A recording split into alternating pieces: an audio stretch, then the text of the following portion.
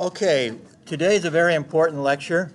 I would suggest you pay a lot of attention, and that if you have any friends that aren't here, tell them to watch this video. If they don't watch any other video, watch this video. And the reason why is that, as I think I mentioned in one of my messages over the weekend, your design of magazines and newspapers will be worth altogether about 67% of your grade by the time you as part of the final exam and your three design projects. That's 67% of your grade. Therefore, if you screw that up, you've pretty much screwed up the class, right? And so you need to not screw that up. So today is my first lecture in design, and it's going to be about as comprehensive as you're going to get during the semester about my philosophy of design. As I said, by the way, not all professors are going to agree on anything in this world. I do find that journalism professors are much more consistent than other professors, like English professors, as I mentioned before. I know Chen Song, Dr. Wang met with some of the students, and they complained about a couple of things like, all the teachers don't teach how to write the lead the same. Well, guess what? You're not going to have editors who believe the same way either. So that is part of life. If you want everybody in the world to agree on one thing, guess what? That's not going to happen. So that's not realistic. And it's also not realistic to expect everybody to teach design exactly the same way. Now, I happen to think I'm right. Actually, everybody thinks they're right. I did some research. My research as a master's student was to examine how confident people were in their own opinions. And what I found is that when given three equally possible choices, that everybody who chose a choice thought they were 70% likely to be right. Now, it ranged a little bit from there, but in reality, it was impossible to guess between the options that I gave them. And yet they were sure they were 70. In fact, it ranged from 70 to 80%. They thought they were right. And that included journalists and general readers and a broad spectrum of people. They were sure that they were right, even though it was impossible to get to have one over the other. It was the questions were phrased in such a way that there's no way they could possibly know. And it didn't matter what they guessed. They were all still 70% sure that they were right, no matter what they guessed. And so that's kind of the way people are. We think we understand the world, and we think we can predict things based on the theories that we have floating around our brain. And so people tend to be fairly self-confident that they're right. And guess what? You're all wrong. I'm right. That's kind of everybody's attitude. So you're not going to find consistency in this world at all. But you're going to, you might find a little bit of consistency here and there. Like I said, journalism is more consistent than English by a long ways. English teachers do not have anywhere close to a philosophy of what's good writing compared to journalists.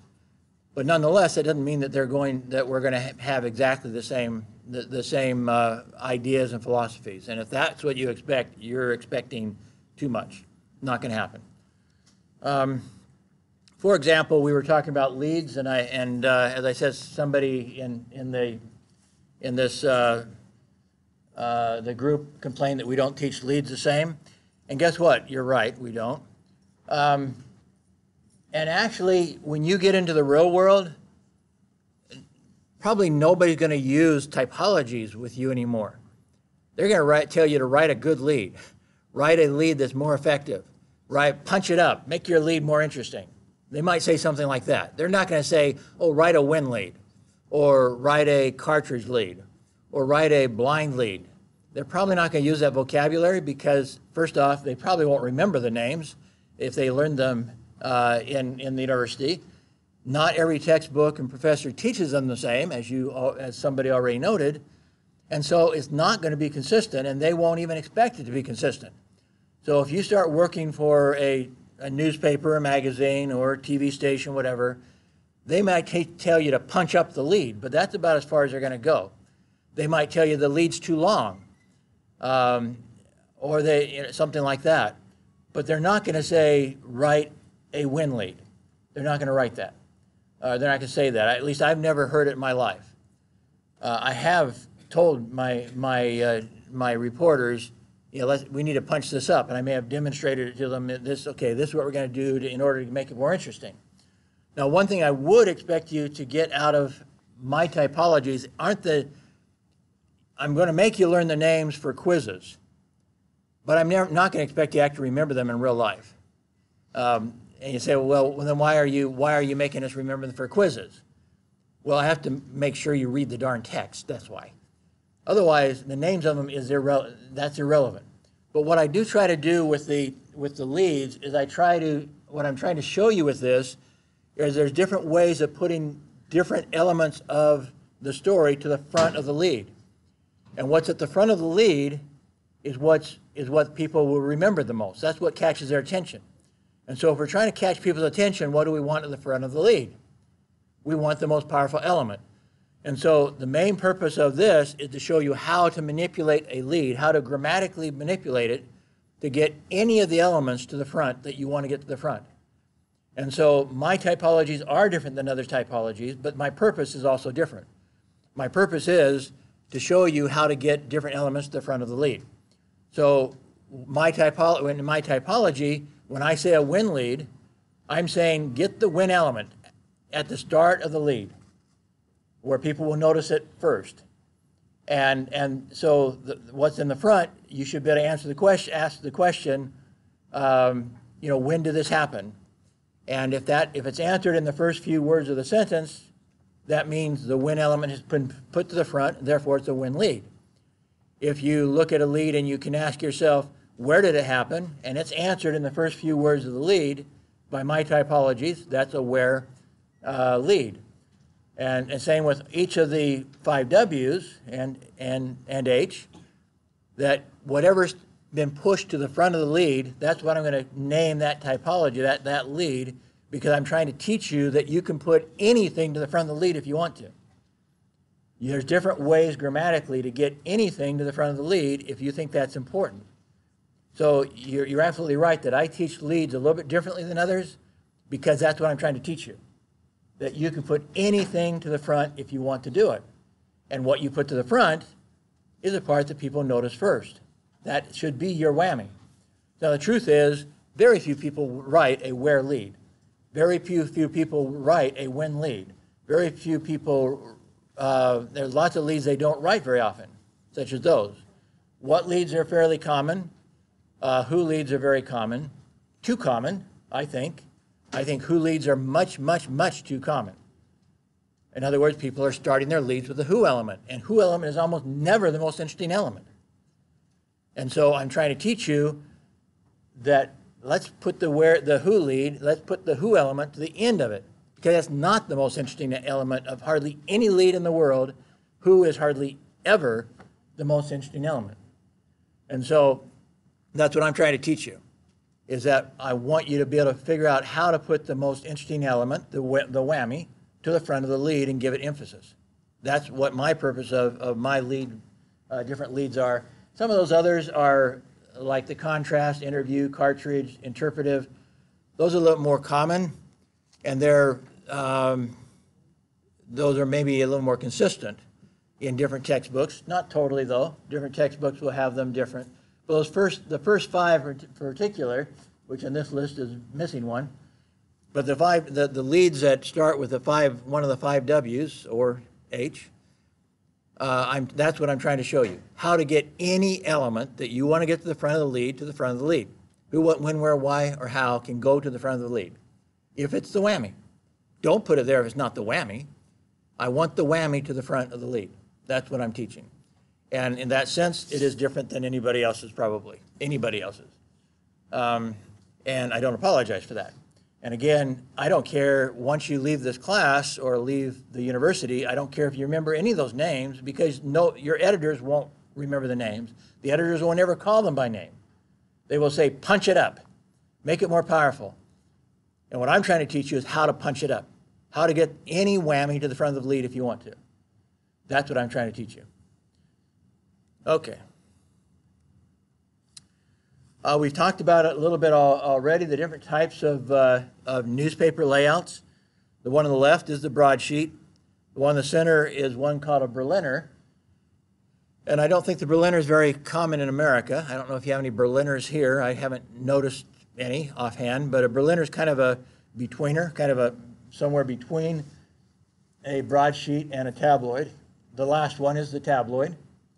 And the word tabloid is used in two different ways. It's used, one, correctly, which is tabloid is the size of the paper. That's all it means.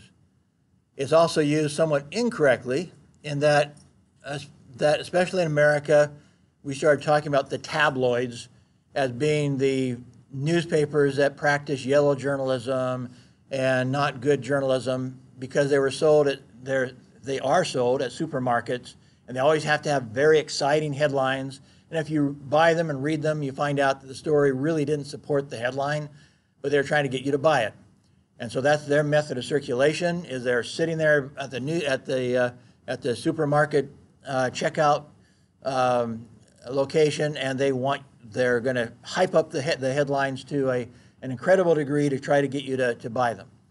So we sometimes use the word tabloids in a negative way, representing those newspapers that are sold in that way. Previously, in America specifically, I don't know about the rest of the world, but in America, there were very few tabloids except those sold at the supermarkets in that way. Therefore, that's why we kind of just started referring to them. Those are the tabloids. Can't trust them. But more and more newspapers are becoming tabloid for other reasons. Tabloid is much easier to carry with you and to read if you're on a subway or on a train or something, commuting. And so more newspapers are going tabloid to become more convenient for their readers. And I personally think that's a very good idea to do that. I myself don't like to, except in my home, sitting around my kitchen table or whatever, I don't want to read a broadsheet. In my house, that's fine. I don't really care, but that I wouldn't mind if it's a tabloid either. I don't really care. It's convenient. I'll read any size newspaper. But if I'm going to step out of my home and onto a subway or whatever I'm happening to be traveling in, I don't want a broadsheet. And so more and more newspapers, and I think more will actually, since they're fighting for their life, more than will begin going tabloid, recognizing that they are more convenient and people might buy them more likely if they were tabloid. But the argument against it, which actually should be an argument for it, by the way, is that ads, they can't charge as much for ads because the broadsheet is bigger, therefore you can charge more for a full-page ad. And a lot of grocery stores and people like that want to buy full-page ads. However, a full-page ad in a tabloid, in a sense, in a relative sense, is just as powerful as a full-page ad in a broadsheet because it's dominating an entire page. And you're here looking at two pages, one with news in it, one with a full-page ad. Whether it's a tabloid or a broadsheet really doesn't matter that much. It's dominating half of what you can see with your eyes. And so for advertising purposes, I don't think a broadsheet, I think actually going to tabloid allows you to charge more for less space and actually ends up making it being better for the newspaper to go tabloid. But like I say, that's one of the reasons why they resist it is they think they can charge more money and make more money, and they're afraid that if they go tabloid, they'll lose some of their revenue. So as part of this class, we're going to be doing a broadsheet and we're going to be doing a tabloid. We're not going to do a Berliner. We don't have time, among other things. We are going to also do a magazine, which we're going to define as an A4 sheet of paper, basically for our design purposes. A lot of magazines are about that size, but magazines come in all sorts of sizes. But so do, by the way, broadsheet and tabloid newspapers. They have all sorts of different sizes of print. I can't remember if I I don't think I showed you in this class yet anyway, my tour of the newspaper where I used to work. But they have to store tons and tons of paper, and they're all done like a big giant roll of toilet paper, but it's newsprint instead of toilet paper. But that's how they're fed into a press, is their rolls, and they roll them in, and they're using one roll of paper for essentially every press unit. And they're printing out an entire newspaper, so they have lots of press units, depending on whether you're a medium-sized newspaper like the one I worked for, or the New York Times. In fact, I visited the New York Times a few years ago, and they have a print shop. It's kind of overwhelming. If you remember if you have watched the Raiders of the Lost Ark original movie, it's kind of, they go into this storage in this warehouse where they have all these secrets and everything, and it goes on and on and on and on. It's a huge facility. That's kind of what their press room looks like. They have, I don't know, I didn't count them, or at least I don't remember if I counted them. They have not just one press, they have like 10 or 12 presses. And they probably also use presses at other parts of the country to print their newspaper. And that's why I said in class, maybe not all the tutorials, but they actually, it costs so much to print newspapers and to deliver them that the New York Times could give all their readers a free iPad and pay for it in 1 year of not printing and not delivering their newspaper. So, part of my theory of how to save the New York Times is turn off your presses and make people a deal that you'll give them an iPad if they'll subscribe to your online version. And on their iPad, you have one button where your newspaper pops right up, and it's better than the printed version. And if they get them to sign up for a 4-year subscription, frankly, a lot of mobile phone or mobile services give you a free phone if you sign up for a 3 or 4 year contract with their company. So it's kind of the same thing. Sign up for 3 or 4 years and we'll give you a free iPad, and they make them sign a contract that holds them to that. So they can actually be taken to court if they don't finish their contract. But it gives them 3 or 4 years to convince their readers that this online version really is better than the original version, if they have a philosophy for how to do that. So anyway, my point is that printing is a very big deal, very big part of a traditional newspaper. And they have to, even with the medium-sized newspaper I was working at, they had to store, they probably stored something like 200 tons of paper at any one time, so they would never run out. Because they were using 24 rolls, each roll was a half a ton, so they were using 12 tons of newspaper in the average day, and some days more than that. So if they're using 12 tons in a day, and they want to have a newspaper to make sure if somebody doesn't deliver it, they have plenty of paper to keep going. Well, basically, if they're using 12 tons in 1 day, 7 days, they're using 100 tons, almost, not quite. No, I guess, yeah, it'd be very close. So 100 tons in a week of newspaper, you have to have a huge warehouse for all of that. Anyway, you can get different sizes of paper. And so some broadsheets are a little bit smaller than other broadsheets. They used to be really wide. And you'll notice they're getting smaller and smaller, at least I've noticed at my age, that the broadsheets are getting smaller and smaller, and they're still calling them broadsheets. Same in tabloid, likewise. Your tabloid would probably depend on what broadsheet size the newspaper is printing, because a tabloid is exactly half of their broadsheet size. So if they decide they're going to have a 27-inch wide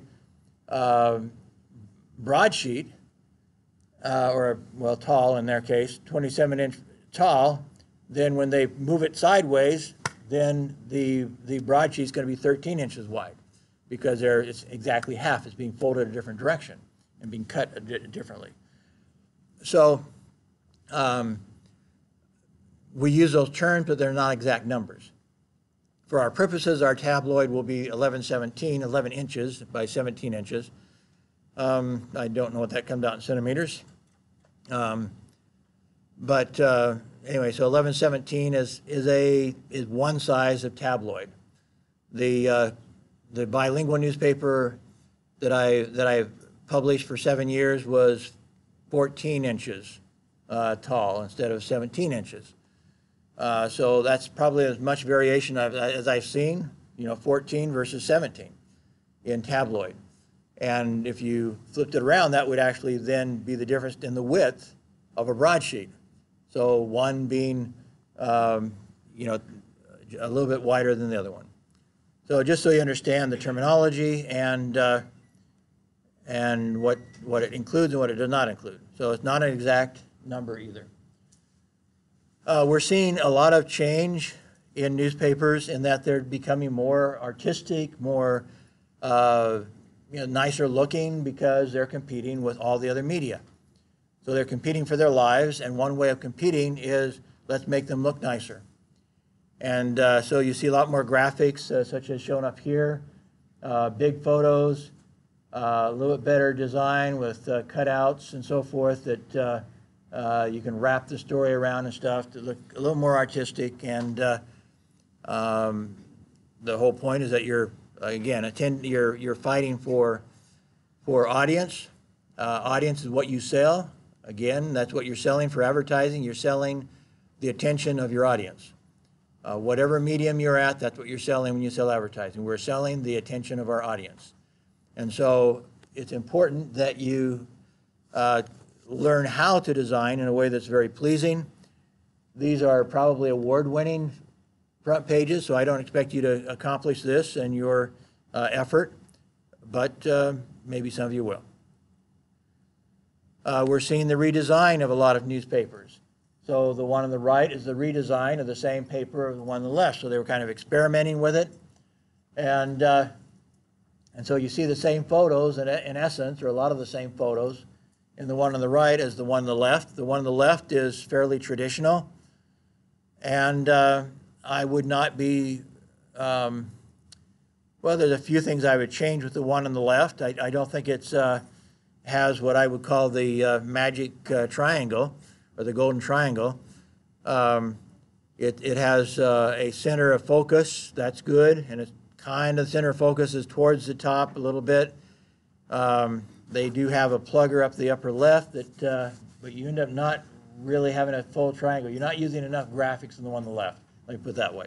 It needs more graphic impact than that.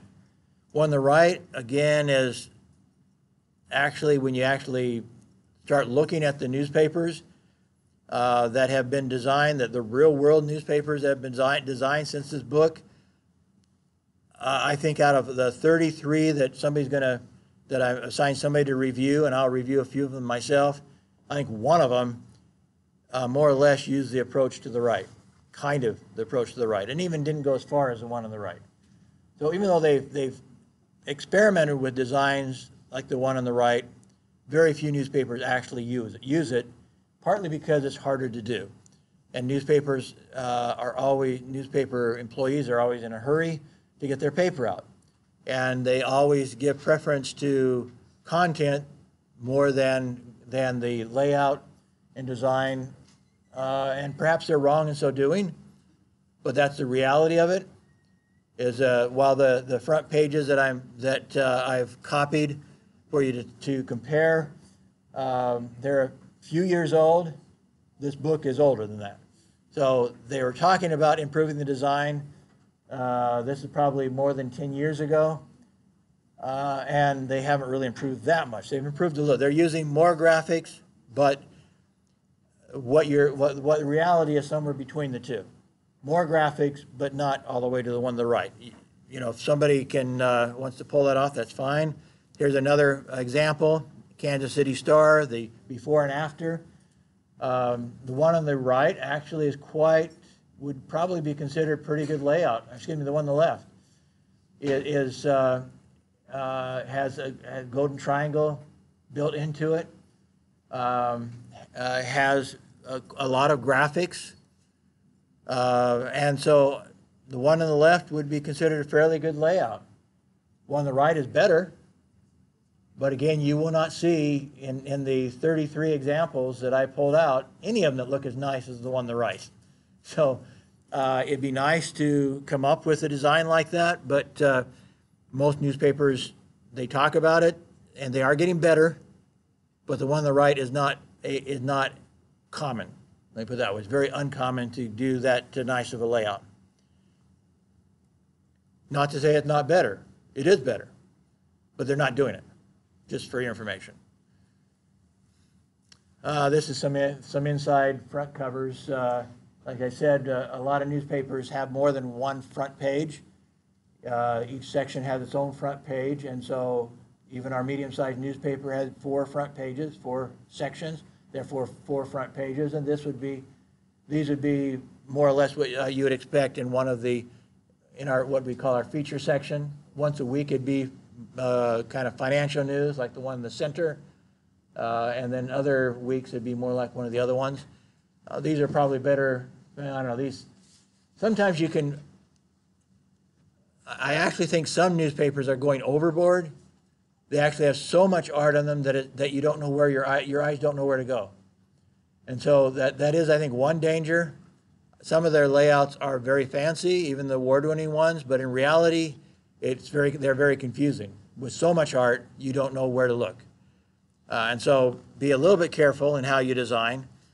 I think you can go overboard by just throwing art, art, art. We're going to have something every place. And then where do you look at? Some more inside pages here. Some very nice looking ones.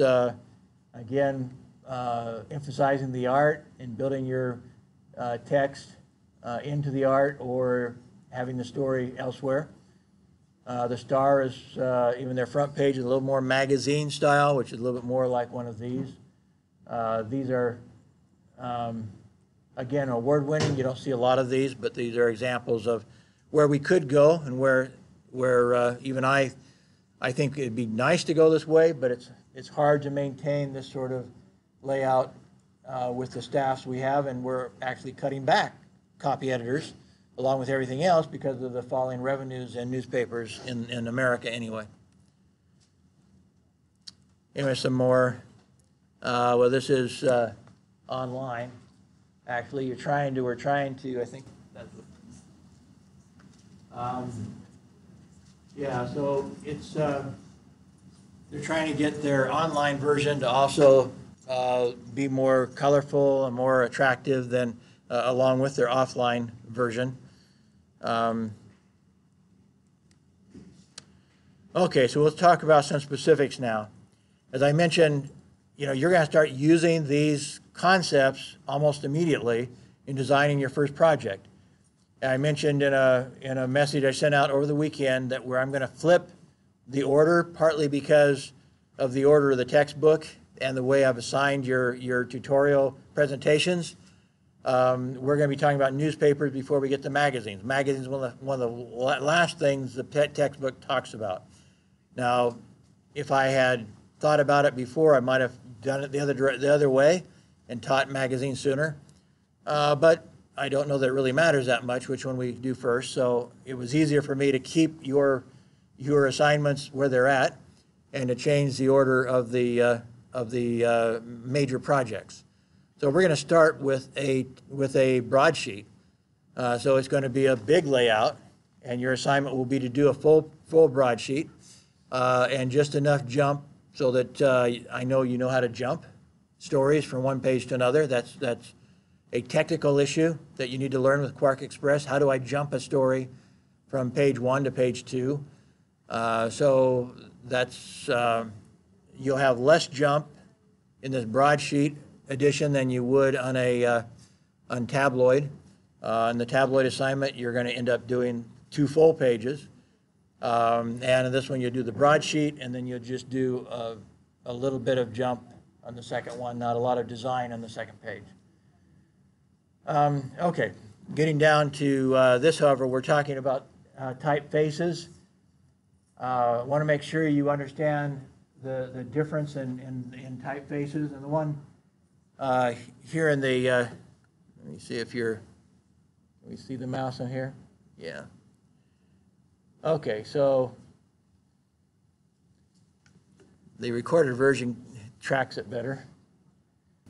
First off, in sizes, well, I think there's another page where I'll explain that a little. Let's go down here to the typefaces here. Serif, sans serif. The upper one is serif. The serif means the little crossbars that you have on the letters. So under the T, you see a little crossbar. Under the P, a little crossbar. On the top, on the T, is a little descender from the T. A little crossbar here and times. So serif, those are the serifs. The little crossbars are serifs. Sans serif means without serifs. So when you start talking about Futura or Arial is the one that most of us have in our computers nowadays,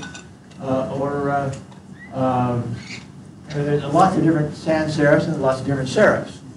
The most common in our computer right now is Arial for sans serif and Times New Roman for serif. But you'll see you have lots of other options as well. This is important in that every newspaper decides also a style of layout.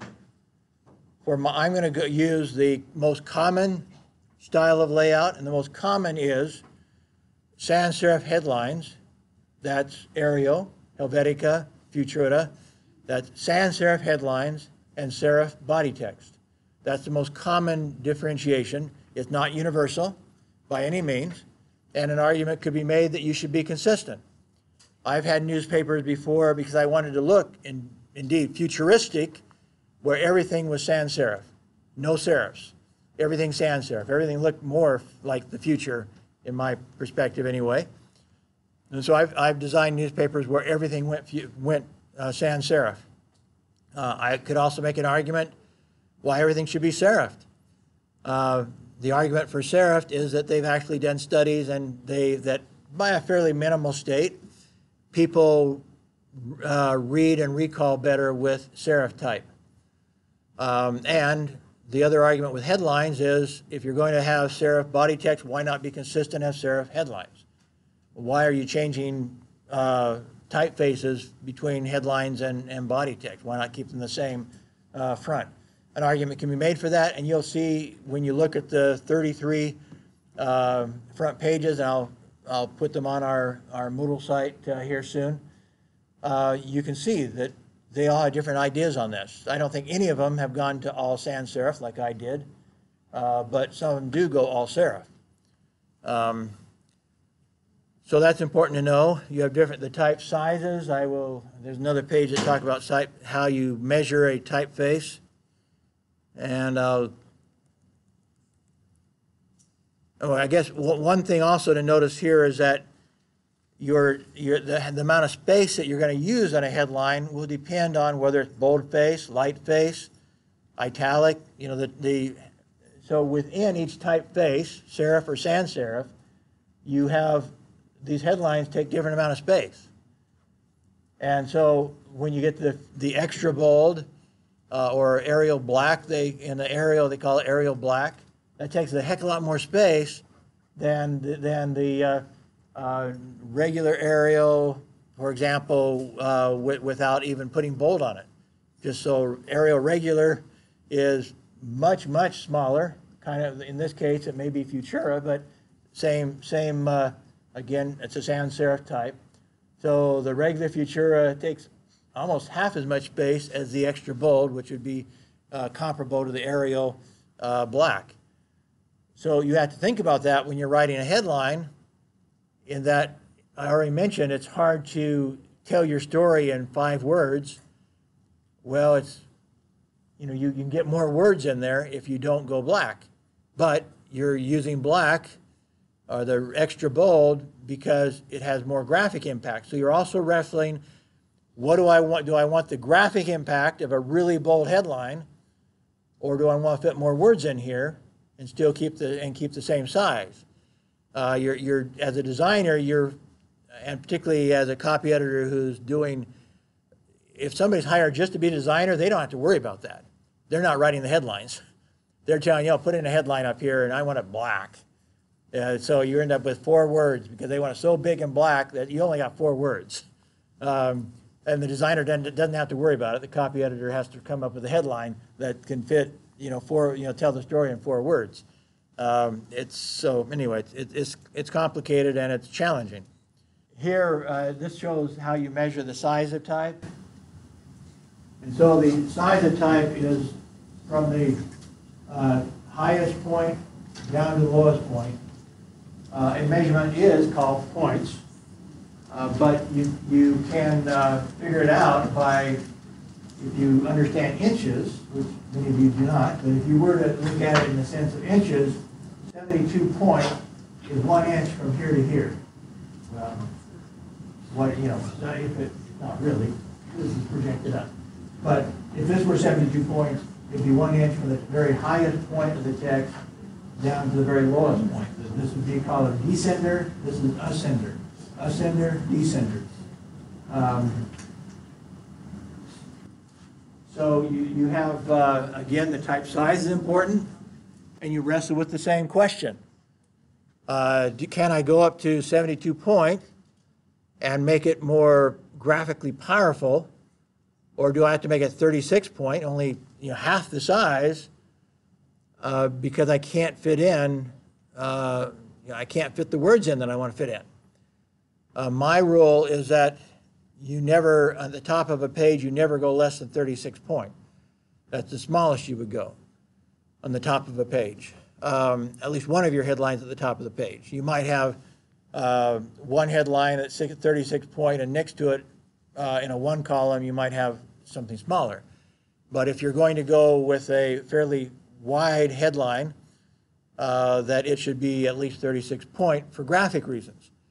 And so you don't want to make decisions under 36 point is just not graphically powerful enough for the top of a page.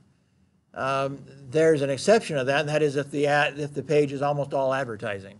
So if you only have like 1/3 of the page at the top for your news and the rest is filled up with ads, well then that's not really a full page. It starts changing a little bit and what's a big enough headline if you don't have much space on that page.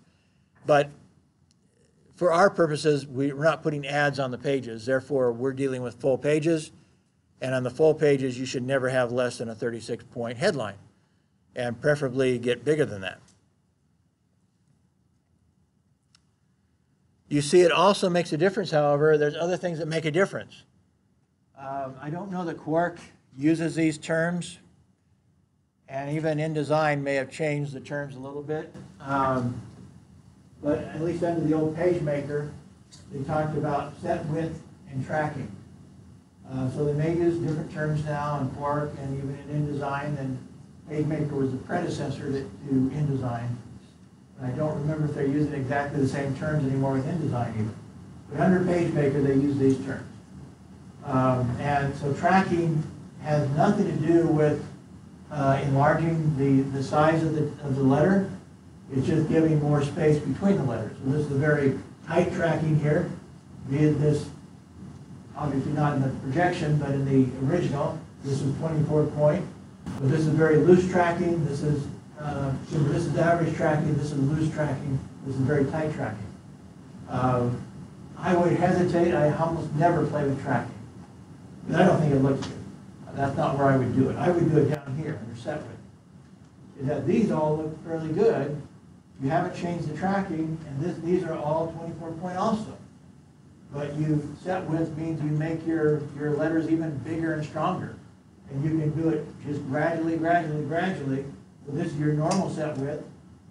This is really small set width where it's still the same point size, but you just made each letter smaller, and it's the width of each line in the letter and so forth.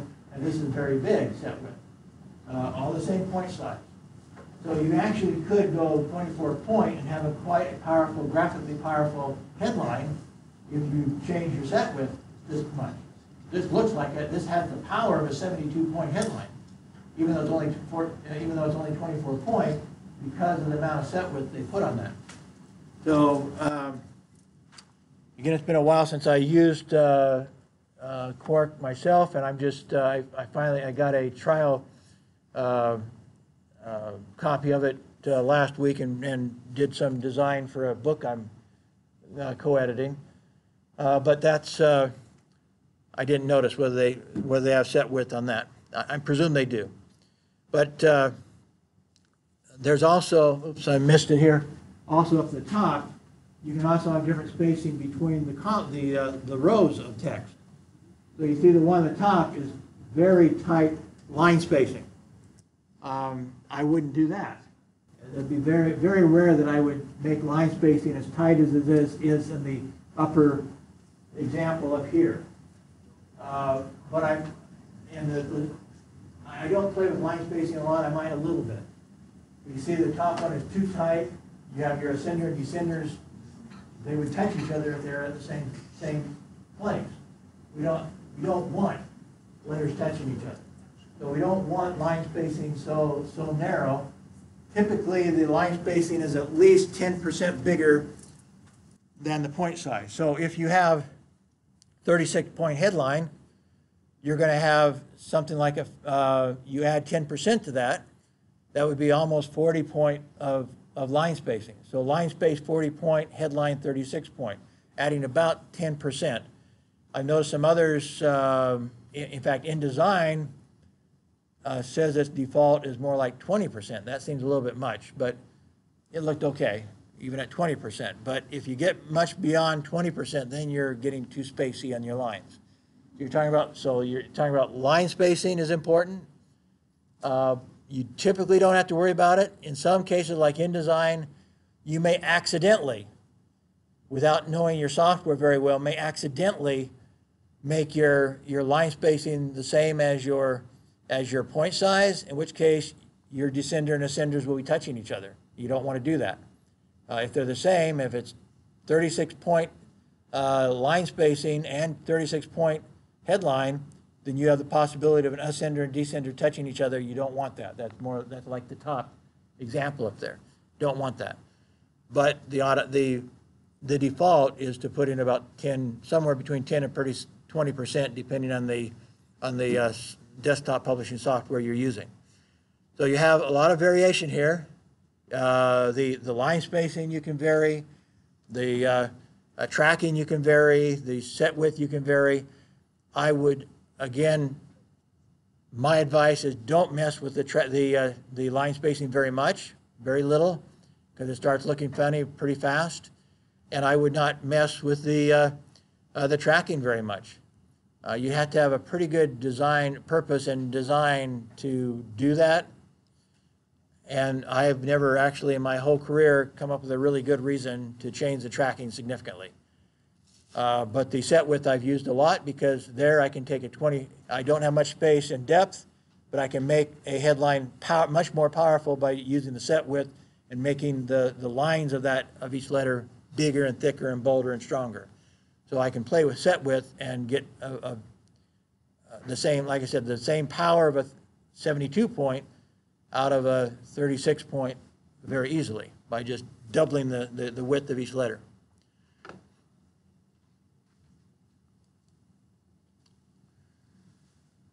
Here are different headlines, types of, or strategies, whatever you want to call it, of headlining. I'm just looking at the examples down below here. So the one in the upper left called the kicker. You don't see, kickers were very, very popular when I was young. And I think they're still a nice layout. I would not be opposed to using kickers. And in the kicker, you basically are using a subheadline above the headline, the regular headline. And it gives you a little extra space between this story and the story above it. And so that's not a bad thing. When you use, my rule is you don't leave extra space without a purpose. And so if you're lazy and you don't fill out the width of your space and you have no purpose for not filling it out except you're lazy, you're going to get docked for that. I'm expecting you to fill the width of the headline space unless it's with a purpose. Now this one, the main headline is filling the space. So that's the right way to do it. But the kicker by design does not fill space. You don't fill the whole space. You just make a very short little kicker and you leave some white space on purpose. That's okay. That's good. That's a good thing. That's on purpose. So don't leave white space without a purpose, but do leave white space sometimes with a purpose. And with kickers and subheadlines, sometimes you do extra white space. Right next to that one, you have just kind of you flop it over, the hammer. You see the headline is really big. This is where you might use a 36 or even a bigger than 100-point headline. You're not trying to tell the whole story with your main headline in that one. You're trying to just get people's attention. And then your story is told in the subheadline. A subheadline, by the way, typically is 1/2 the size of your headline. That's the norm, but it's not an exact science. It's not a rule, it's a norm. But it looks pretty good to have a subheadline about half the size of the regular headline. By the way, the kicker is all capital here. That's not necessary. We'll talk about that in a second. Anyway, so this also looks good. I might go, I tend to go more than one word with a hammerhead, but actually you can go with your hammer. You could use the same style and go the whole width, or you can go half the width, or you can just have one word like they have here. There's not a set rule on how wide your hammer will be, or how many words the hammer will be. That's the dark one in the upper right. But the idea is to have a big contrast, make something really big, and then have a long subheadline to tell the rest of the story. You don't expect to have a verb in a hammerhead. So you see there's no verb in the main head of the hammer, but you have a verb in the subheadline. So you should definitely have a verb in the subheadline. So the headline here is hoopla, and then the subhead hula hoops are sweeping the nation this summer. You have your sweeping as your verb for your subheadline. So that you do want to do. You want to, if you don't have a verb in the main headline, you definitely want to have one in the subheadline. You want a verb in there someplace. And typically, again, the reason why you don't have a verb in the main headline is because you're using some sort of a hammer approach where you're getting their attention with just a couple of words and you're telling the story with your subheadline. And you have a pretty good sized subheadline. Down a row there on the left, you had a hammer to the upper right, now you have a slammer. Again, I don't actually use this variation the way it's showing it here.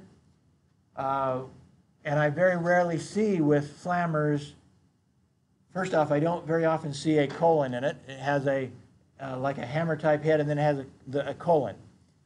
I almost never see anybody use a colon. So I would disagree with the authors of this. I don't even remember I've ever seen one. So I don't know why they're putting it in here, but I almost never see a colon on a hammerhead like this with the slammer or with the tripod, either one. Now, and also, what I've seen much more of is a slammer with the light face also smaller. So using this kind of like a subheadline, and so it's maybe half the size. That's much more frequent than this. I'm not sure I've ever seen this in a newspaper. But I'm not saying you can't do it, but one reason why I don't see a colon there very often is that this last part, the light face here, is typically half the size, and therefore there's no confusion. You have a hammer at the front, and then you have a half size headline next to it, more or less. On the tripod, kind of like this, a smaller subheadline next to it.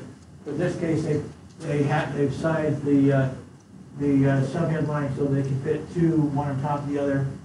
So this has to be about half the size. This might be, if this were 72 point on the hammer part of it, then this would have to be a little less than 36 because of your line spacing.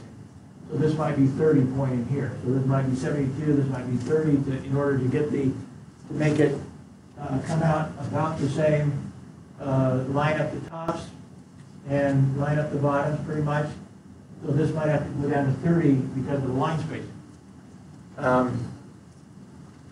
So that's the tripod is more common than the slammer, and the slammer that I've seen, they've dropped the size of the light face part to the right, and in neither case, I don't remember ever seeing a colon used that way in a headline. So I don't know where the authors got those. The norm with headline writing is that your headlines cover the entire story. And if they cover the entire story, then it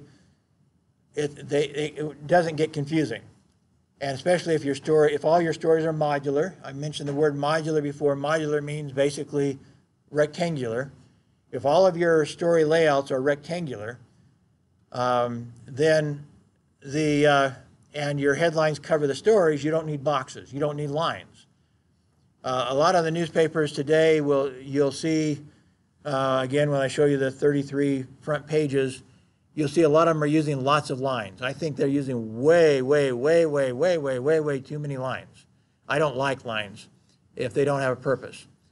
I don't understand why anybody ever thought they looked good. I don't, again, we all have our own opinions, and my opinion is it looks stupid. And it's extra work for no reason. As long as you're going modular, you don't need lines. I'd rather have the white space. And so as long as your headlines cover the story and you're modular, there's no confusion as to what stories go with which, except when you have two headlines next to each other. And my rule is the same rule that our design expert made for us at the daily I was at, and that is if you have two headlines next to each other, in other words, two stories next to each other, one of them has to be boxed. Whichever one, it doesn't matter, one of them has to be boxed. And I'll get a little more into which one I would box later, but one of the stories has to be boxed if you have two stories next to each other, so there's absolutely no question visually as to whether they're one story, two stories, what's getting them confused somehow. Again, I'll go into more detail later. So here, down the bottom row, you see headlines that are not over the story. So you're seeing the one on the left is called a raw wrap, and the one on the right is a side saddle. But in both cases, the main thing, the headline's not covering the story. My rule with this would always box it. You never have a story like this without boxing the entire story. And so I'm not talking about the headline. The entire story should be boxed, so there's no confusion. The standard, again, is almost, I'd say 90% of all stories, the headline covers the story in modern design. But once in a while, you might want to use one of these other styles. My preference of those bottom two, I would be more, again, go for the white space, and I'd do the one on the right. So I would not use the raw wrap very much. I would be more towards the side saddle headline. But in either case, I would be putting a box around it. I don't want any confusion, and when your headline does not cover the story, you have lots of potential for confusion. So box the whole thing.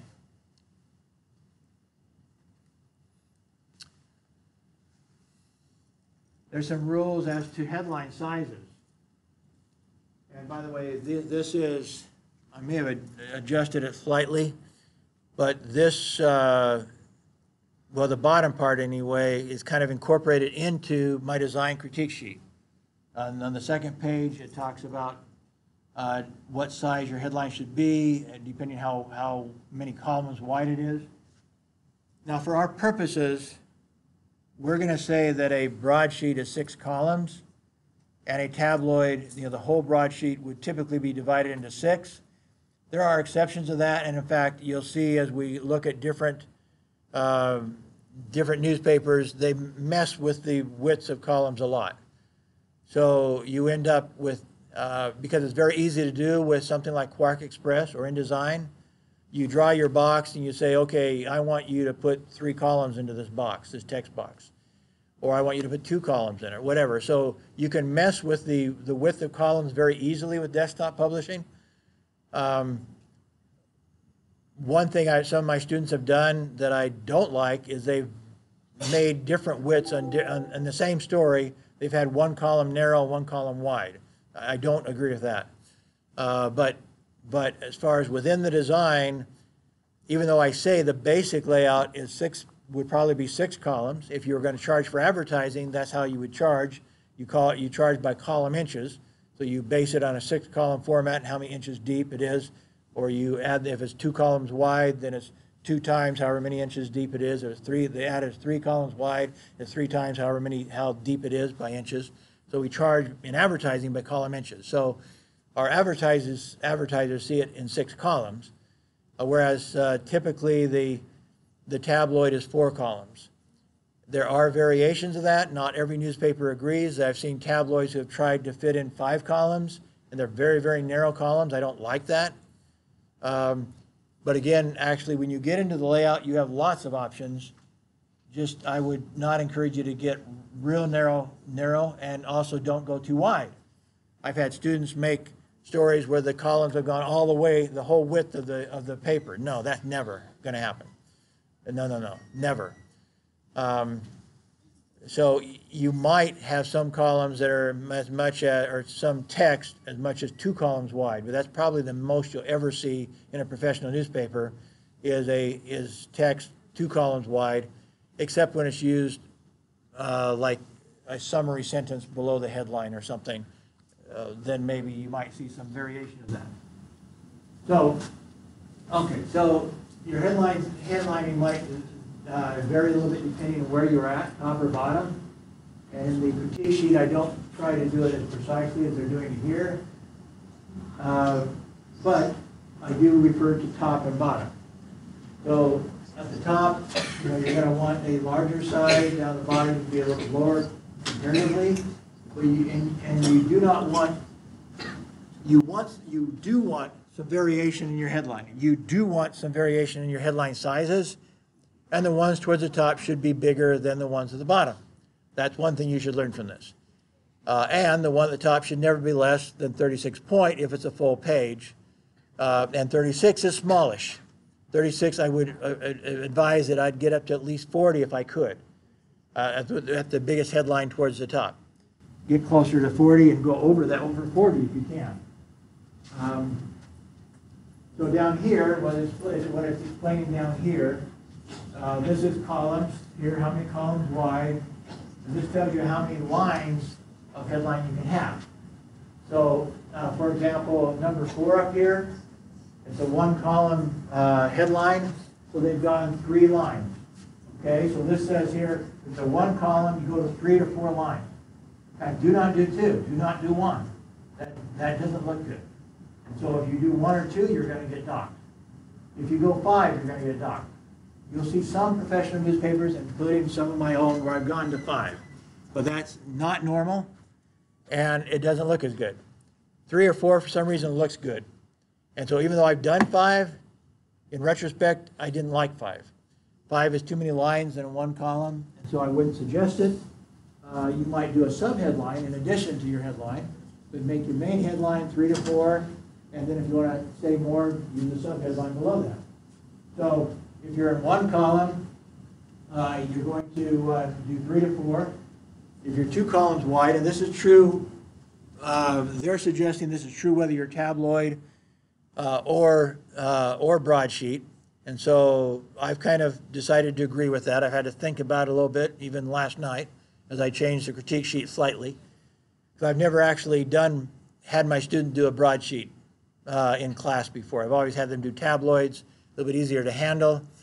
But in this class, you are doing broadsheets, therefore we have to distinguish between tabloid being 4 columns, being our norm, that's the maximum width, and the tabloid or the broadsheet being 6 columns wide, the maximum.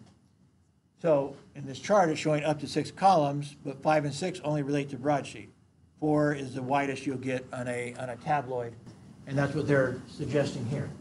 So again, when you get to 2 columns wide, something like that, now your headline can go 2 to 3 lines deep of text, 2 to 3 if it's 2 columns wide. Once you get to 3 columns wide, something like that, now you can do 1 column, 1 line if you want to, but 2 lines would look graphically more powerful, and you can say more with 2 lines in a 3 column. Once you get to 4 column, basically the full width of a tabloid, something like that, now we're saying that should always be 1 line for the main headline. But you could go with a kicker or with a sub headline with that if you want to say more. And in fact, the norm is now that every story has a headline and a subheadline or a summary sentence. The summary sentence we'll look at again is kind of like a subheadline, but it's a complete sentence. It has a period. It's written like a regular sentence grammatically if it's a summary paragraph, and it's typically 14-point bold. Might be italic, might not be, 14-point bold.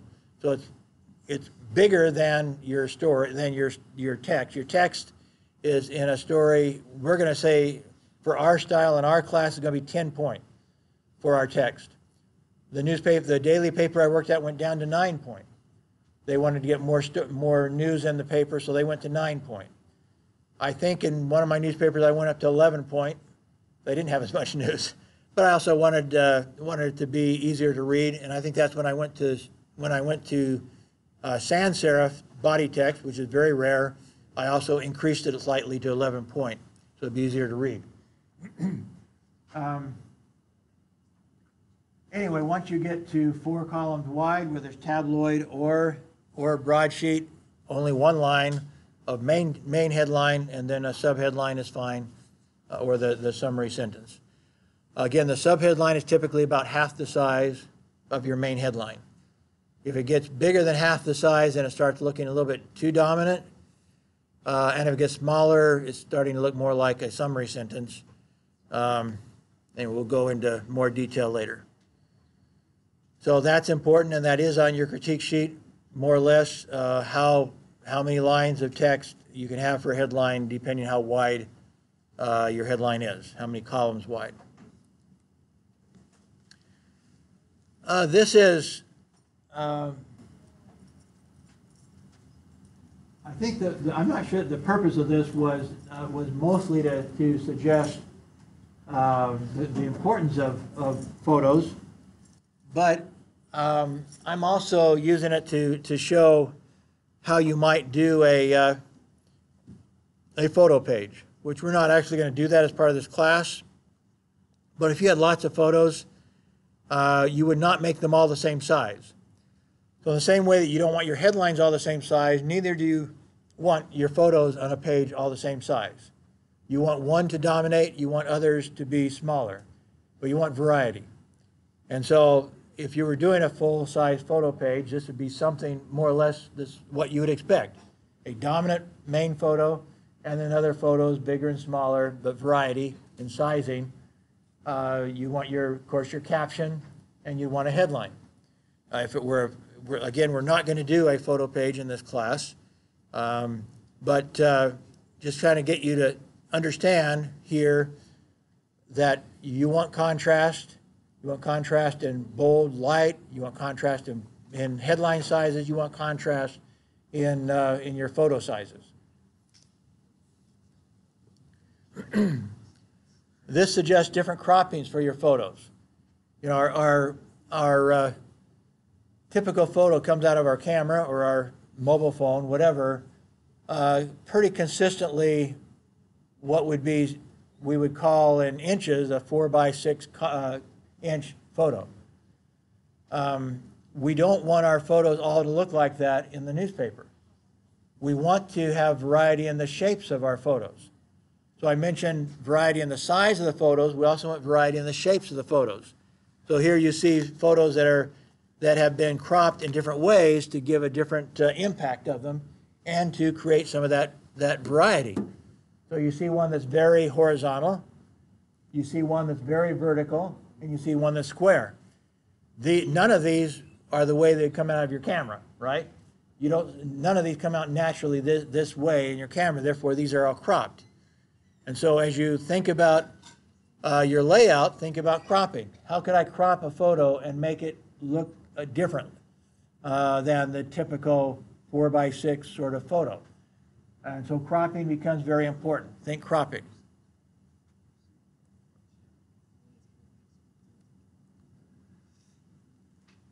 I'm not going to spend much time here, but in the old days, and maybe there are some newspapers in the world that still do this, the book suggests that this is sometimes done by the news editor, and they hand a layout sheet like this to a copy editor. I'm not aware that that's still done anywhere. Maybe if you have a specialized design editor, he might do something like this and hand off to a copy editor to actually do it on desktop publishing. You might have this, but the layout on the big layout here is the way we used to have to do it, especially in this sort of detail, in that we had to tell them exactly what size photos we wanted, exactly where the story was to flow. And this all had to be done in the old days, had to be done by the back shop. I mentioned this before, that the way that the headlines would come out in one long piece of photosensitive paper like that. You'd have to cut them and put them into lines and make them fit on your newspaper, on your actual final news page. The same with the text. The text would come out in one long strip, and so the back shop would cut it and make it fit into the onto the page. They had a hot wax machine. They'd put hot wax in the back of all the text and the headlines and everything, and the photos, the halftone photos, and they would produce a page that looked like the final, what they would want it to look like. And the editors would come back and double check that they were doing it correctly, that everything was right, and the editors might have to tell them if the story was too long. The editors would come down and tell them where to cut the story, because they didn't want the back shop people are not necessarily good editors. They haven't been hired for that reason. And so, again, somebody from the news staff would go help them decide where to cut stuff, because it was not an exact science.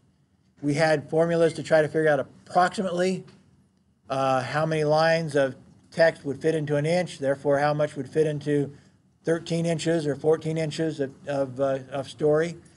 And we had to calculate the whole thing out and try to make it fit. And we would just draw it up. The back shop would create it. Of course, in desktop publishing, that's what we no longer have to do. Now we create it ourselves in desktop publishing. We know exactly where the story is going to, and we cut the story ourselves or jump it, whatever we're going to do with it. We make that decision as copy editors while we're doing it on desktop publishing. There is no back shop anymore. Once a newspaper goes all electronic, there is basically no back shop. There's no need for anybody to be doing anything outside the computer, and the computer goes straight to the plate maker, which goes then to the press. So there is no back shop, and that's a good thing. Again, this is another photo page, or well, two of them side by side. And again, this is to show why, the difference of using contrast in photo sizes. The one on the right is far more powerful than the one on the left, because the one on the left, there hasn't been very much cropping done in those photos. And so they all are pretty much the same size, the one on the left. There's a little bit of variation, but not very much. Therefore, it's not very graphically appealing. So whether it's a photo page or a news page, we want some contrast. And the one on the right creates that contrast. They also have put the headline so it overlaps into the photo, some of that stuff that we were seeing in some of the new designs they're doing with the one on the right that you didn't have in the old days. So think contrast. Okay, page layout. this is showing you some bad layout, some bad design, and some good design, and why it's considered bad or good. I'm going to wander over here so I can point a little better, because my mouse doesn't seem to be showing up. Shows up on mine, but not, and it will show up in the video version of me, but I don't see it up here.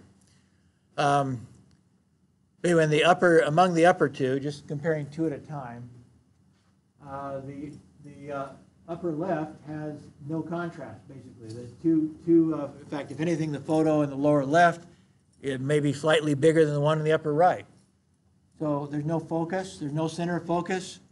One on the left, you'd get a bad grade for that because it's not, the general idea is to attract people's attention to the top and then with graphic get their eyes to move back and forth across the page. You want to have some graphics in every quadrant. If you draw a line all straight down the middle and straight across the middle widthwise, you have 4 quadrants. You want a graphic to be somewhere in each of those quadrants. Now, it might be one photo, like you can do it with 3 photos. So you have one photo that dominates the upper left, and then another one that kind of splits quadrant, the upper right quadrant and the lower right quadrant. You can have one kind of in the center there, and then you have another one in the lower left that creates a golden triangle. And you do it in such a way that there's some photo, some graphic, or at least some piece of graphic in all 4 quadrants of your newspaper. You want the audience eyes going back and forth across that page. You don't want to leave a dead space, and you don't want any space on a page looking too gray. Gray meaning lots of type and no graphic at all. You don't want any place on your page to look too gray. And so headlines make things not gray. Photos are the main thing in a newspaper that make things not gray. Subheadlines are also graphics. The blurbs and things that I'll show you how to do as we get into desktop publishing help break up the gray. You can use half-column photos, like mugshots, and can go half-column and let the text wrap around it. And so there's lots of little things that you can do to put graphics in every part. But typically, and this is not universal, not every design will have it, but typically you want 3, I would use 3 photos, and most of my, especially in a broadsheet. Tabloid, maybe not always, especially a small tabloid, like the bilingual paper I did was, like I say, only, I think it was even 14 inches tall. It was very small, so by the time I put in my flag and 2 photos, I pretty much filled the thing. I tried to get 3 photos in, but it was a very small tabloid. It's almost more of a magazine than it was a newspaper. And magazines, it's almost impossible to use the golden triangle in magazines because of their size. But with broadsheet, definitely you should be trying to get the golden triangle. So anyway, again, looking at the one on the upper left, you have a golden triangle in theory, kind of a golden triangle, but the photos are there's not enough contrast, and the biggest photo, there's no center of focus towards the top. If anything, your eyes will go to the lower left, and they might never go back up to the top again. So you don't want that to happen. One on the right, upper right, you have a big center of focus towards the top. You have a photo to the right then, and then you have a slightly bigger photo actually to the lower left. You have a golden triangle there. You have your eyes going back and forth across all 4 quadrants of the page. So that's good. The second set. The problem with the second set is that you have all your art kind of grouped. And again, you don't really have a golden triangle with the second set because the photos are on the left side, the weak side, you have your photos too close together. So you do have a large photo to the top. That's a good thing. But then after that, everything's too tight. You have the 2 photos close to each other at the top. You have 3 photos close to each other in the bottom. So you don't have the eyes going back and forth. You've got them kind of grouped in 2 spots. Not good. The one on the right, you have all your photos dispersed. Your center of focus is not at the very top. It doesn't have to be at the very top, but you want it to be towards the top. And so in the center among the center two, the one on the right is better. You do have even more than a golden triangle, because you have more art on that page, so it's even more than a golden. But definitely you have art in all four quadrants. Your eyes are going to be going back and forth towards the art, which is a good thing. In the bottom set, there's not a lot of difference in the bottom set. And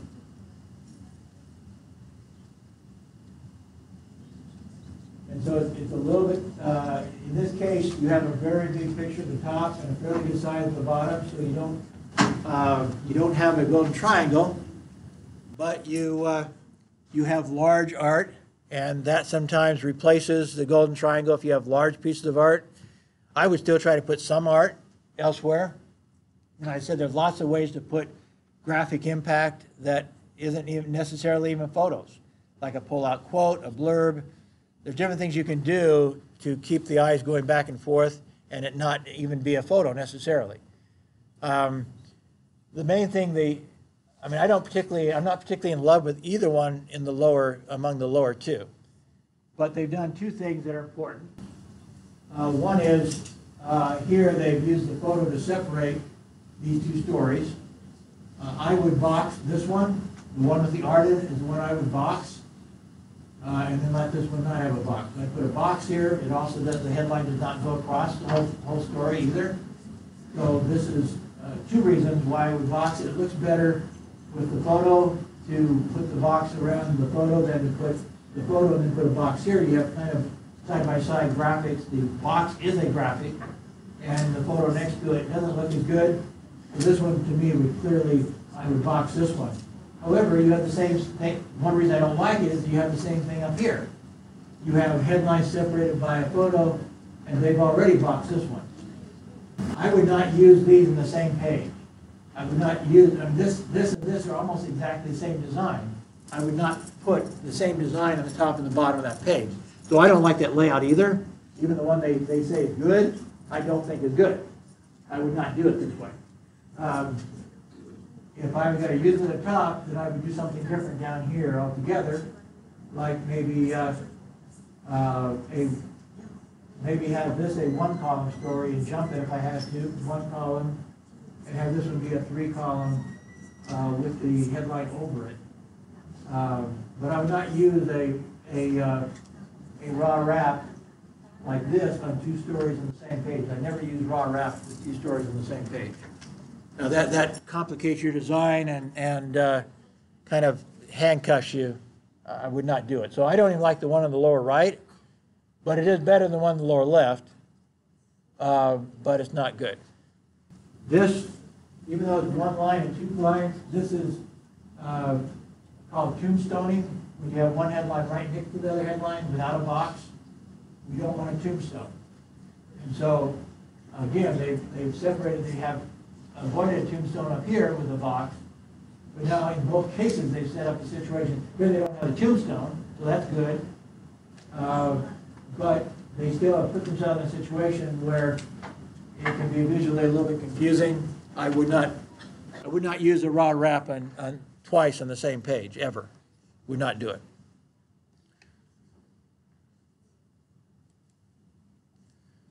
So here's an example. We're going to look at several examples of the same page with different layouts. Same content, but different layouts. So it's important for you to understand what I like and don't like. And I'm actually going to disagree with the book on this also, by the way, on the next page particularly. I do think this is the best layout. There's this one, and then the next page shows 6 of them here. So altogether, there's 7 possibilities. And out of all of them, this is my preference. The one that they made big, I agree, this is the best one. You have a big piece of art towards the top. You have another piece of art above that, and then another good-sized piece of art towards the bottom. You have a pretty good golden triangle here. with big enough art that it, especially that middle art, it really dominates that page, gives you a good center of focus, nice piece of art. You have avoided headlines next to each other in this one. So there's no tombstoning on the page at all. That's good. So out of all of these, and I've lettered these, by the way, by my order. They've put them in their order, and I've lettered them. The letter A means that's my number one out of these 7. And you should study this page, by the way. This might show up in a quiz. Pretty sure it might show up in a quiz, because this is a good example of different ways of designing the same page, basically. So on this one, they're saying, frankly, I covered it up, I guess, but they're saying that the one on the left is bad, the one in the center is a little better, and the one on the right is the best of the top 3. And then they've done the same thing with the bottom 3. I obviously disagree with them. First off, my second one is clear down in the lower right. That is one of their 2 better. That is one they said is good, so we agree that it's good. But I disagree that the one in the left is worse than the one in the center at the top, for example. And I'll tell you why. Now I'll tell you why they think it's the one in the center is worse. The reason why they think the one in the center is excuse me. The reason why they think the one on the left is worse, they've based it totally on the fact that we have these two one-column stories next to each other, and yet they're not exactly next to. I mean, they're in side-by-side columns, but the headline of one is higher than the headline of the other one, so they're not tombstoning. And so while I agree that this is not the best, I actually think it has a golden triangle with it. There is no tombstoning, and so I think this is actually one of the top 3. That it definitely is better than one in the center. One in the center, you suddenly have 2 pieces of art right next to each other. So you've gotten the 2 stories away from each other that are one-column stories, and so they like that. They have one story on the left, one on the right. There's no side-by-side stories, but they have art side-by-side. And I think, so they've disrupted the golden triangle. So personally, I think this one in the center that they call better than the one on the left, I think is one of the worst ones, because you have a big gray area in the center. So you gray in the center, 2 pieces of art next to each other in the upper left. I do not like this at all. So this is, to me, the 3rd worst layout. The one on the right, I don't think is also not necessarily better than one on the far left. I think it's a little bit worse. In that, again, you have the 2 pieces of art next to each other. You have solved this problem. You don't have too much gray here. You've brought this second piece of art up a little bit, so you don't have this big gray area here, which makes this one of the worst ones in the center of E, that way. He's in the one on the right, you've done away with the big gray area in the center. So that makes it better, but you still have the problem of 2 pieces of art next to each other, no golden triangle. I do not think that the one that I've labeled D is much better than the one that I've labeled C, that they consider the worst one on that in that row. And I think E is the worst one among those 3. The one in the center is the very worst one. Down at the bottom, you have 2 very bad ones on the F and G are the very worst of all of them, in my book. I don't think the F is much better than one. The G is by far the worst of the worst, because now you have 3 pieces of art next to each other. You have the big piece of art, you have a smaller piece of art above it, and the smallest piece of art up in the left. All 3 pieces of art in the same place, and a big gray area down the bottom. That is the worst of the worst. There's no question about that. That's the worst of the worst. But I don't think that F, the one that I marked F, I definitely do not think is better than than C up here, which they considered very bad. This is terrible because your big art is is at the bottom of the page. You still have two pieces of art together up to the upper left, and then you have your biggest art at the bottom. Well, you don't want your biggest art at the bottom. And so F is not much better than G in my book. No, I don't understand where the authors came up with their comparisons. I think they're crazy. They've been drinking too much the night before they did this page, I think. But the one on the right, I think, is one of the best ones. It's not a true triangle, but you've separated all the art from each other. So you have a piece of art in the upper right, a small piece of art. You have your center focus towards the top, and then you have your other art in the lower left. It's not much of a triangle, but you've separated, and your eyes will go, and then the big piece of art is right in the center of the page, so it's well positioned right in the center. You do have some piece of art in all four quadrants. And so while it's not a triangle per se, you have art in all four quadrants, except maybe you could say the lower right. There is a little weakness in no art in the lower right, except this little box here, kind of in the lower, in the right, is also a piece of art. It's text, but it's boxed, and it's basically some extra kind of statistic sort of stuff in that little box. It does represent some graphic impact. So in that sense, you do have some art in the lower right as well with that graphic box. So in adding it all up, actually the one there, because of that graphic box, that does do away with that gray area on the right. So B, to me, the second best of all these is the one in the lower right. They also thought it was pretty good, and that was, they were just doing one line at a time, so they weren't comparing all of them. They were doing bad, better, and best is what they were doing, and I totally disagree with them, and I feel very strongly about it, if you can tell. And so I think the one in the lower right, B, is the second best of all their designs that they're showing here. I think then the one they said was bad in the upper left is better than the one that they said is good in the upper right. Just a little bit better, but I think it's a little better by separating the, I'm more concerned about the graphics than the fact that there's two stories side by side, because they don't tombstone. In fact, they don't tombstone. It doesn't bother me as much that they're side by side. So I think the one in the upper left is fine. I say that's my third best. And then I go to the one in the upper right, D, as my fourth best. And then back to the center one as my fifth best. And then the two in the bottom, the F and G, are terrible, both terrible. To me, I don't know how in the world they could say that F is a lot better than G. They're both terrible. Especially compared to the ones in the top row. Having the center focus at the bottom is not a good thing. And grouping your art together is not a good thing. So I'm disagreeing with these authors, and you need to know my preference in these and why I prefer them.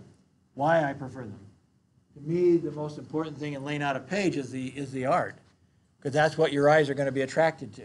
It's going to look at that art. And and so when you start grouping art, that's, to me, a mortal sin, and one that they didn't mind committing up in the upper right. They didn't have a problem with that, which I disagree with. They got hung up with two columns at two stories next to each other. Not exactly next to each other, but kind of next to each other, which I don't understand. Again, it's not my preferred way. I would put this story to the right and slide this over. Yeah, I would do that. And guess what happens when you do that? You pretty much create the one they have in the front. A. A is what they consider the bad one. The only difference is this story is over here. That's the difference between what they said was the bad one among the top three is where this story is at. this story was over here and the one they said was bad. So in order to get the best one, which they must surely think this is the best one, because this is the one they made big, they just moved from here to here, and it is the best one. They did divide, separate those stories, did center the big art, but again, look, this is the best one, and the one in the upper left, they said was one of the worst ones. I don't think so. It's not as good as the one, it's not as good as A, but by their delineation, it would be like F, basically. They would say this is F. I don't see it. A and F? No. I don't think so. So I don't understand what they're looking at, what they're drinking when they did this. I think the one in the upper left is a pretty good layout. And again, just not that much different than this one, except they slid that story over to the right. And it does make it better. I totally agree. It is better. This is the best one. I totally agree. But it's not that different from C, which they considered one of the worst ones. So I don't know. So understand why I do it. I'm looking more at the art than I am the stories. I do want to avoid tombstoning. But C, for example, it has if there's no tombstoning in C. So there's no tombstoning of stories, and then the art is separated. So I think it's actually one of the better ones that they said was one of the worst ones, and I do not comprehend that at all.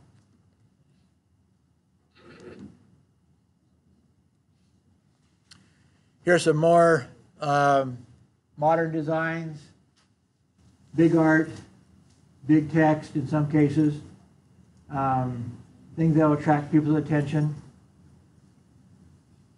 Obviously, this one here does not have a golden triangle, but the art is so big. I mean, it's basically, it's a totally different type of animal with that. So you're making the whole page very, very graphic, and you have a very big photo to carry the page. You don't worry about the golden triangle.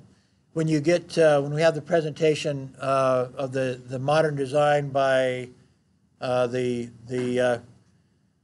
European modern design that a university put out that some of you are assigned to present, you'll see some other options besides the golden triangle, and in essence, this is one of them. Even the upper left one is again, there's no golden triangle with that, but the main photo is so big, the headline's so big that they're dominating the page. You don't need to, when you have that much art, that big of art on the front page, then the golden triangle kind of goes out the door. In our broadsheet, and I think I'm going to require this. I'm going to give you enough stories so you can put 6 stories on the front page of your broadsheet. That's what we tried to do at the newspaper, at the daily paper I was at, 6 stories on the front page. It was a challenge, and that's why I'm going to have you do it. It's a challenge to put 6 stories on a front page. And it does mean some will have to jump. And so the jump stories, you can then, all you have to do is jump some stories to the next page. You don't have to fill the second page, just jump whatever stories you think have to be jumped. But I wanted to be a little more challenging. This one here has 1, 2, 3, 4 stories plus a lot of plugger type items on the front page. This one obviously has maybe 2. I can't really read it. It looks like a main story and a sidebar about the same subject. Upper right, we have 1, 2, 3, 4 stories plus a lot of, I guess 5 stories. That's the story there too. Plus a lot of pluggers. One in here in the upper left, we have only 3 stories plus a standalone photo, or actually it's a plugger photo. It's a big photo, but it's referring into a story inside. So it's kind of like starting that story in the front page in a way by having a big piece of art and saying, see the whole story someplace else.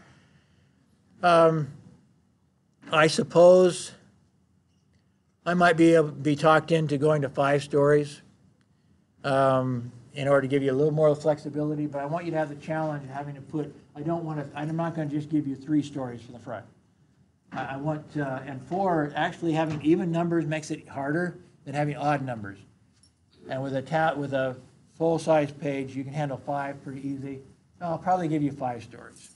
Make it a little bit easier than 6, and not as much need to jump stories. I can't see this very well on my computer. One reason why I'm going over to the slides is my computer, the text in here is so small. I'll go to this side. This, by the way, would be a pull-out quote. This makes a good, nice piece of art. Here, this box on the right. They would typically, they do have quote marks, they don't say who said it. So it would seem to be a pull-out quote where you only have one source in the story. We would always put the name of who said whatever's in quotes here. But that's a way of creating a graphic out of text. Put some color on it, put some quote marks. This is one design of a pull-out quote. We use shadow boxes in ours a lot of times. Okay, so anyway, the question is here on this page is how do you make the stories fit? So there's some ideas where you're planning it. I do suggest you don't just go to the computer, that you just take out a plain sheet of paper if you need to and say, okay, this is my page. Where would I put the stories on this? If I have 5 stories, what am I going to do with them? And just very quickly rough it out. You're allowed to jump some of the stories onto page 2. And so rough it out on a sheet with a pen or pencil real fast, kind of give yourself an idea, what's the impact I want to have here? Evaluate the stories. What's the most important story? That one should be towards the top probably, but it may not be your very top story depending on your best art.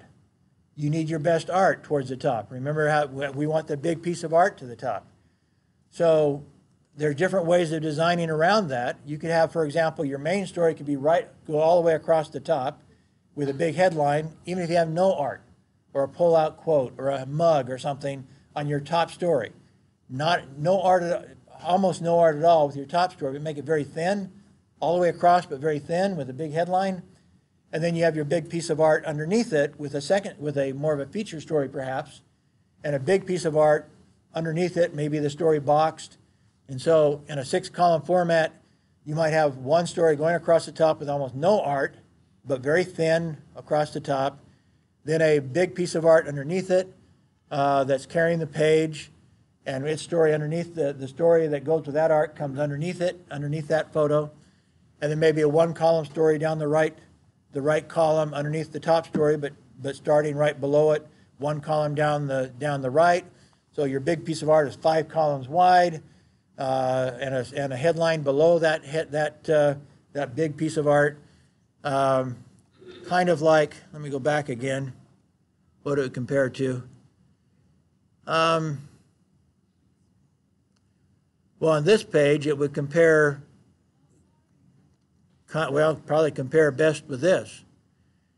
I'm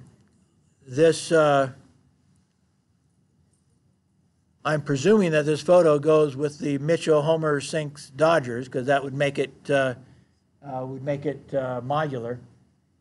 And so it should not go with any of the other stories. This photo here should go with the story below it. And if necessary, if there's confusion, it should be boxed, the whole thing. But you see the top story is fairly thin. Now in this case, it's going only 5 columns across the top. Big headline, almost no art. In fact, there is no art other than a little graphic box there with that top story in this design. But you have the big story underneath it with the big piece of art. So perhaps they're saying in essence that the top story is the most important, but we didn't have good art with it. But we did have good art with this secondary story, so we're going to put the big art underneath the top story, and we're going to put the story that goes with it underneath the big photo. They did put a 1-column story to the right of it, so the story and photo in the center is 4 columns on a broadsheet. You do have that. In order to break up the gray at the top, they do have a photo up on the upper left, and a one-column story coming down the side there. But this is a way. So in this page, they do have 1, 2, 3, 4, 5 stories, plus a graphic box, a standalone graphic box. So again, this. And by the way, even in this one, when you think about it, I might slide this over here and this over here, or do what, or put the graphic box over here. Here you have a graphic box right next to the photo, so you do have two graphic impacts right next to each other. They could also be divided, by the way. So that one I'm not saying is perfect either, but I do think it's probably the best. Anyway, so that's kind of what I was talking about, is on a 5-column format, or a 5-story, a 6-column, but 5 stories on a front page. That kind of looks like, you know, a good design for that, where you do not have a good piece of art with your top story. So you're saying the most important story goes to the top, but it does not have any art at all. We've designed the art around it because the reporter didn't do a good job of getting us some art. But they gave us a good story. So we went the story at the top. The big photo that carries the page is actually with a second or even maybe even third best story, but it has good art. So we wrap around that good art that they brought in with a lower ranked story. But you have to decide how to rank your stories, and then how to rank your art and how to work them together. What's my best story? What's my best art? How am I going to fit this? Create a design that makes sense here. And then you rough it out, and then you create it on desktop publishing.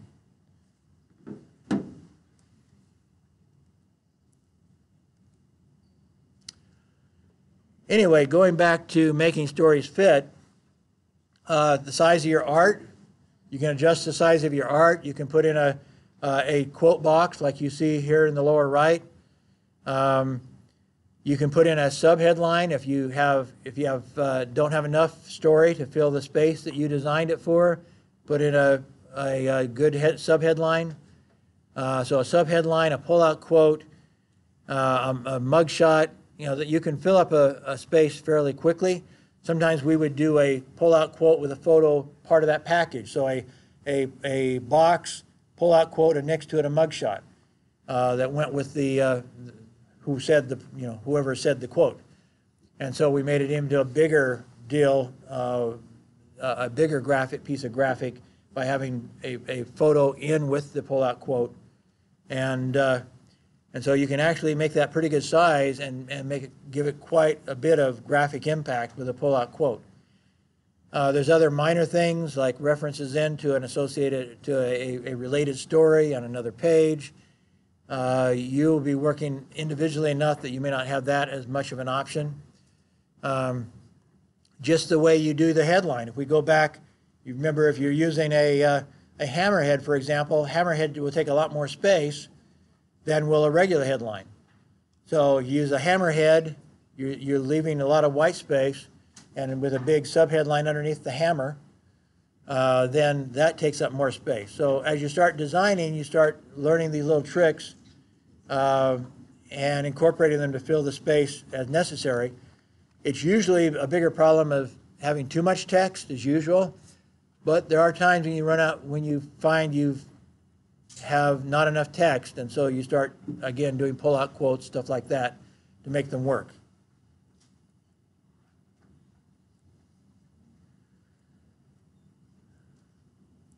This is your center spread or your double truck. None of you will have this as an assignment, but just for your information, as you pull out a newspaper, right in the very center 2 pages of that section is your double truck. And so you have 2 pages right next to each other that are printed right next to each other. And because they're printed right next to each other in the press, you can actually go right across. You don't have to have a gutter. You can go right across the gutter. And so you see that's what they've done here in this double truck. Is these are 2 pages next to each other and you don't see where the center's at. They probably tried to avoid, actually this is probably the center right here. They have left a little extra space there because you don't want to put text across the center, but you can put art across it. So in this case, they put art right across the center spread, and down here, that Saturn came across the center spread. The headline went across the gutter, I mean. So Saturn, in both of them, they have some stuff across the gutter that's in the middle, but not text. You don't want to put text on the gutter, on the where you normally would have space for it to fold and so forth. But where you have two pages right next to each other, you can make a really nice design, a two-page design like you see here, but you won't have that assignment. Graphics, I mentioned before, some of you could, with your stories, come up with graphics rather than photographs. And there's some examples you can make. Even Excel will give you some pretty good graphics that you could use with a story. Well, there's some other things that we're running out of time. I don't think I'll bother. One thing it's showing here is be careful about how you position stories. Like this headline underneath the former Vice President Cheney visits new grandchild, right next to it is this monkey. The positioning of your stories can be outrageous. I doubt you'll have that sort of problem in your assignments, but be very careful. In the real world, you do not want a layout like this where you're kind of suggesting that the monkey is his grandchild. And that is possible to do, and it could get you fired, so don't do it, especially if that person is very powerful. They're not going to be happy about it. Oh, I will cover this real quick before cropping. Let me just cover this and we'll end. Which is the better photo here? Which of these cropped, this is all one photo, 3 croppings of the same photo. Which one's best? You may want to give me your opinion. Which of these photos is best?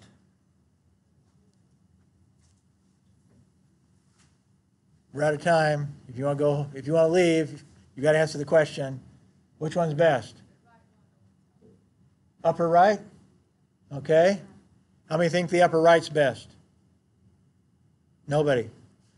How about the one on the left? Who thinks the one on the left is best? Okay, quite a few people.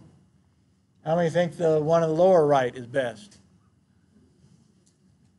Nobody again.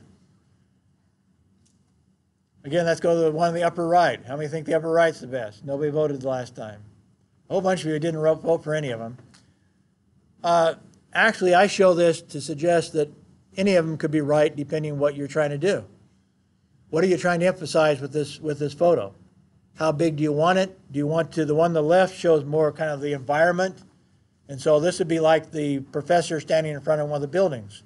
You show the environment, or standing in front of the lake or whatever. You're trying to show the environment along with that. But is that always the best photo of the professor that you're doing the story about? No. You're not going to do all your photos that way. And so sometimes you want to get a little bit closer. And so now you're having him teaching in class, and he's talking, and he's all enthusiastic about what he's talking about. Well, now that's maybe a better photo for some purposes. And so all of these have their point. The one on the lower right obviously emphasizes the emotion in his face. Is that what you want to emphasize? So you can take a photo, and if you have good quality, you can make any of these 3 out of it. And depending on what you're trying to accomplish, they're good photos. A lot of variety between those. So we're out of time, so I'll just stop there. Be careful, I guess, just looking at the next one, be careful how you crop. Don't crop off people's feet. Do crop something. If you have dead space, crop it out. The center one is the right crop. The one on the right, you're cropping out feet. You don't want to do that. It looks very strange when you crop people's feet off, or crop their hands off, something like that. You look like some sort of a sadist or something. So crop like the center one. You want it. You want to get rid of the dead space, but you don't want to excessively crop. But again, what do you mean by excessively crop? I mean, obviously, we're not showing his feet in the lower right. We're showing we're emphasizing shoulders, head and shoulders. His hand, we didn't crop off his hands. So the lower right is fine. You cropped out a bunch of stuff to emphasize the emotion in his face. in that case. So same sort of thing. Okay, well, we're out of here. If you have any questions, I'll go out in the hall out here if you need me, but we need to stop.